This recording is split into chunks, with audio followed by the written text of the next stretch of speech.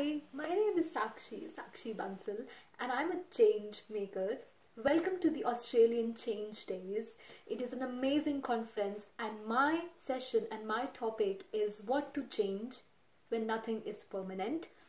The reason I'm talking about this is because I am a change maker, like I said, and I have this project that I started in India in 2017 when I was 18.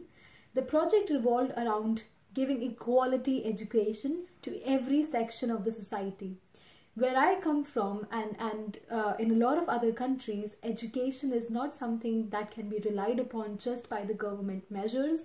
You need to take charge of your own development, and I wanted to facilitate that process for other people.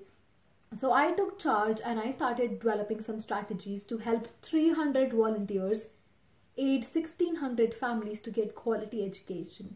And the conditions I'm talking about are very unstable conditions. Things don't stick, things are not permanent, and that is what we will explore together. We will understand a different world altogether and understand how change management happens there, how to put an effective strategy that works every time in your armory that you can just dish out whenever things get unstable, whenever there's a change, and whenever there is instability, uncertainty, which is, I think, what most of us deal with.